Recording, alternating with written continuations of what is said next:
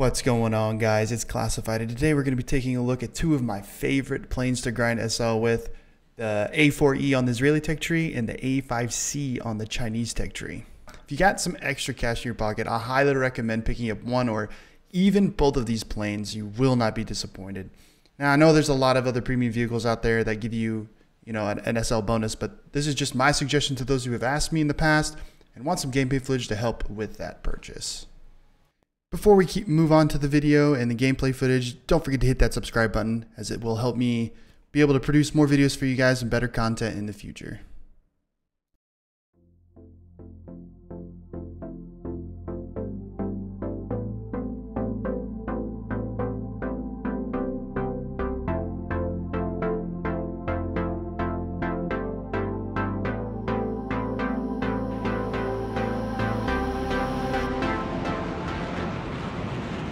Alright guys, here we are in the A4E, and as I was making footage to make this video for the SL grinders, people who are wanting to spend some extra cash on the game to help with that pain of going through the tech trees, obviously grinding that RP in that nation, and not being able to purchase that vehicle because of that SL just wasn't there, right? It's not there.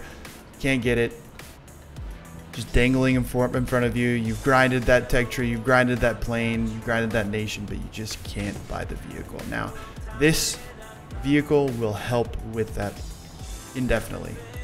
This plane is not the best fighter. It's obviously not the best, the most durable plane, but that's not the purpose of this, right? It's the SL that you want to grind. It's the amount of bases you're going to bomb. It's the amount of AI you can destroy. And if you can, sneak in a kill, sneak in 1 or 2 kills. And, that's obviously going to help promote the SL at the end and the bonuses that you're going to get for the gameplay. And the main thing that you really want to focus on with this plane and the A5C is your win rate. Your win rate is very, very, very crucial in getting that bonus. But with winning, there is also losing, right? You can't win every one of them.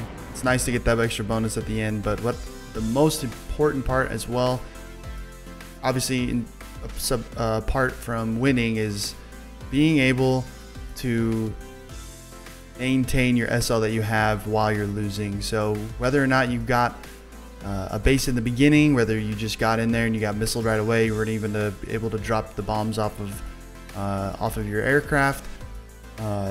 Both of these planes have an amazing SL retention rate, and as you can tell in the video, if you are keeping track of how much SL I'm having up on the HUD up above, I really didn't have any trouble finding footage for this plane and being able to get a good game in, be able to get that SL and show you guys with it without being too picky with the footage I'm getting or how many videos I'm making. The SL is pretty consistent with the videos, and that just goes to show and prove that the time is well spent in this. Yes, you're not always going to win. You're going to get up tiered, but your retention rate, that's what is so key. The repair cost is so small, so minuscule, and the benefits and bonuses of these planes are just what make the difference in making a premium vehicle purchase. And it might not be the plane you want to grind, or it might not be the nation you want to grind, but if you can grind out the nation you want to in RP and you can research the vehicles you need, having 1 or 2 vehicles where you can just go ahead and play for the next 2 or 3 games while you're waiting for that crew to unlock on your nation, these 2 planes will help with that. They'll be able to make up the loss that you made in the previous game with the plane and the nation that you're wanting to grind, and give you an extra bonus as well to help ease that pain of losing. And I know all of the points and all these claims I'm making, you must be asking yourself, put your SL where your mouth is. And as we get this last kill in this game, we're going to look and see what we're making at the end of this. So as you can tell, it's insane, right? 102,000, 2 kills, two bases bombed. It's kind of insane. And as you can see, the history of this plane, it's kind of crazy to think about. You know, 126 games, 3.42 million SL. And I'll just go ahead and show you real quick on the top tier lineup. We have this not being that far behind as far as percentage goes, right?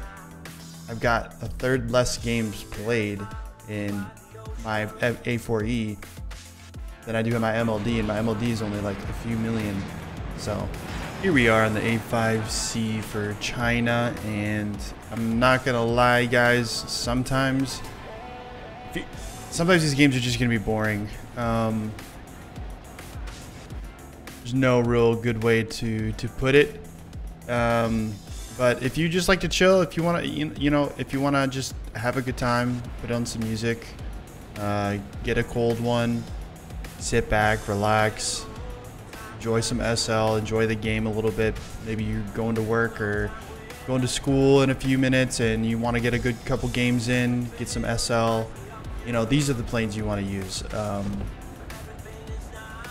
These planes, the A5C in particular, is amazing because of the fact you get bombs, and every base you bomb with the full loadout of the bombs I just had, you pretty much make up the cost of if you were to die right away, which is really, really, really nice. Especially if you get up tiered, you bomb a base, you die right away. You just lost time, really. You didn't really lose anything. And I see an AI here and line him up. Now, the only thing about this plane I really don't like is the guns. The guns are really, really hard to use. They're not that fast.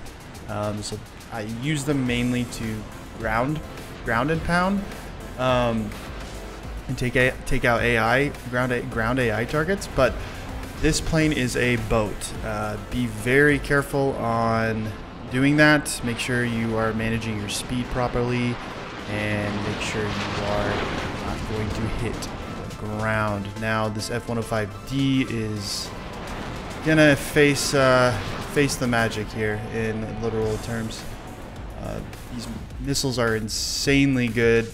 They rarely get flared out, depending on how well your opponent flares, the timing of his flares, and all that stuff. This game, we pretty much get that kill, and we go and land. Now, one of the things I do want to showcase on this plane is the landing of this plane, the air brake, the parachute. It's very, very, very fast, as you can see here.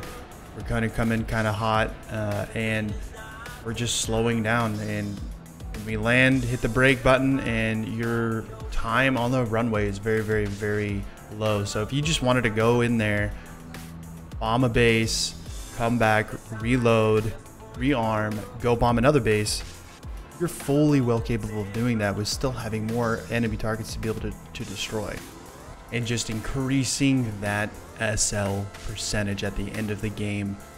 What an amazing plane this is. I feel like this is probably one of my favorite planes, and the only thing that really sets this back for me is I really like mobility. Like the A4E has is the roll weight, the turn radius. Obviously you can't hold too many G's because it'll break its wings, but I really like that type of style of plane. But this plane is just a very patient plane. It's a very you can't really, it's more of a zoom and boom, if you will, and or boom and zoom, cognitive dissonance. Anyways, it's just a great platform. It's fast. It's not very nimble, but it has the magics. It has the engine power to get away from trouble.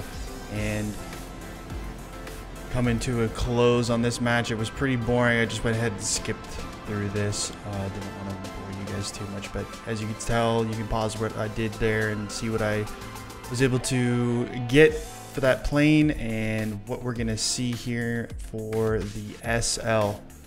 And not too shabby, 61,000. SL, 25,000 research points. It's quite the plane to grind SL. And here's just a quick history of what I was able to do in this plane out of 415 battles, just over 10 million SLs. So hope you guys enjoyed the video. Hope it was informative, and don't forget to like, comment, subscribe, all of the above. It would really help the channel. And let's look at the damage done. See you guys on the next one. God. Later. Oof. Let's go. We ended with 1.25 million SL. I'll take